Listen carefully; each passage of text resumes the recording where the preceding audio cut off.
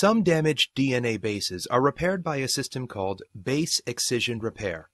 Base excision repair works differently from nucleotide excision repair, which clips out a section of DNA containing a pyrimidine dimer or other defect to replace it with new DNA.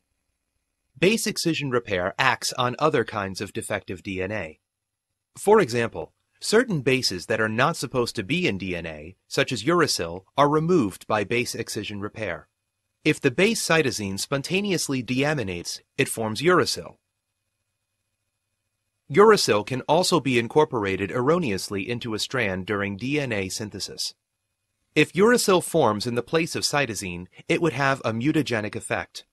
Whereas cytosine forms a base pair with guanine, uracil forms a base pair with adenine.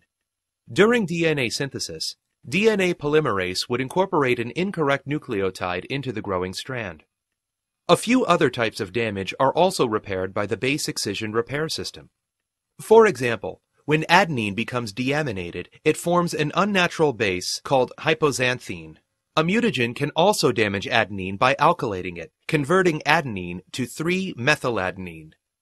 Normally, adenine forms a base pair with thymine, but hypoxanthine in its place is mutagenic because it forms a base pair with cytosine. 3-methyladenine is even more damaging. When it is encountered in the replication fork, it stalls DNA synthesis. Consequently, repairing these mutations is vital for survival. Base excision repair employs a battery of glycosylase enzymes that can recognize and clip damaged bases from the phosphodiester backbone.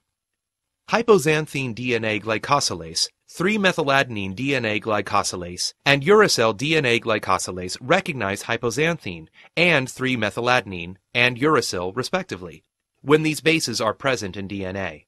The glycosylases cleave the bond connecting the damaged base to deoxyribose in the phosphodiester backbone. The result is an intact phosphodiester backbone missing a base. The site is called an AP site. In this case, it is missing a purine and is therefore an apurinic site. If it were missing a pyrimidine, it would be an apyrimidinic site.